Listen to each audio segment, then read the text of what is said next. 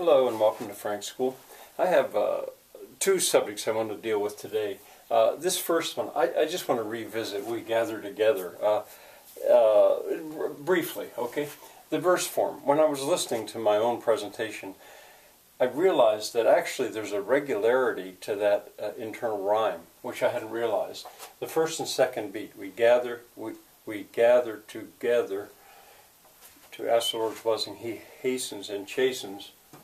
But then the third line, the wicked oppressing now cease from distressing, is 2 and 4. And that's the same in all three stanzas. And then in the fourth line, the rhyme is only end rhyme. I'm fairly sure. And one other thing I wanted to say was, if you pronounce praised, thy name be praised, O Lord, make us free. Thy name be ever praised, O Lord. If you pronounce it praised, the old-fashioned way, then it's smooth. You have the right number of syllables. I suspect that was maybe intended. All right, another thing. This business about numbers, the importance of number 3. I believe there's a very cute song out there about how the number 2 is better than the number 1. I found one. Is it Taylor Swift? That wasn't it. I'm quite sure that there's a really cute song about that subject, but it escapes me. I just can only tell you it's out there. If anybody out there finds it, let me know. Maybe I'll think of it. But I did want to say about Lippen Schweigen. I was saying there's an example of a waltz. The Merry Widow's Waltz is what it's translated as. Well, I highly recommend on YouTube that you go here, there, Eva Lint. If you just type in Lippen Schweigen and Eva, that will be enough, and you'll find it. Eva Lint is a soprano, Johannes Kalpers is a tenor, and they're singing this together. There's 2 versions on there. They're about the same. I would go with the longer one, I think. Sadly, they're not quite synchronous. I think that's the right word.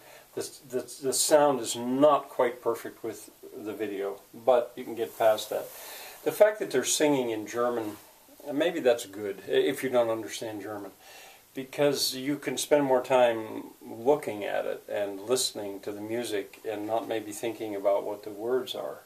As I've said elsewhere in this course, she is my all-time favorite soprano. Dazzling, her voice. And I think you can hear it in that song. Johannes Kalpers, I don't know too much about him, but I did want to say this, that all my life I've heard about Irish tenors, they're famous Irish tenors, and of course the Italian tenors from opera. I've begun to suspect that German tenors are the ones I like, because I love his voice too.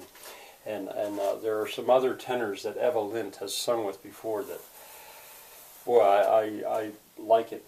And another thing, it occurs to me to tell you, that one of the things I like about this singing is it's so straightforward, and it's so, I mean, both of them, I assume, can do anything that opera requires. Trills, cadenzas, all that stuff. But this is just straight out singing, and it is my preference. I guess finally, Lippen Schweigen, the Merry Widow's Waltz, is a slow waltz. And yet I still think when you see the 2 of them waltzing together, you can feel how, I don't know, passionate a waltz can be.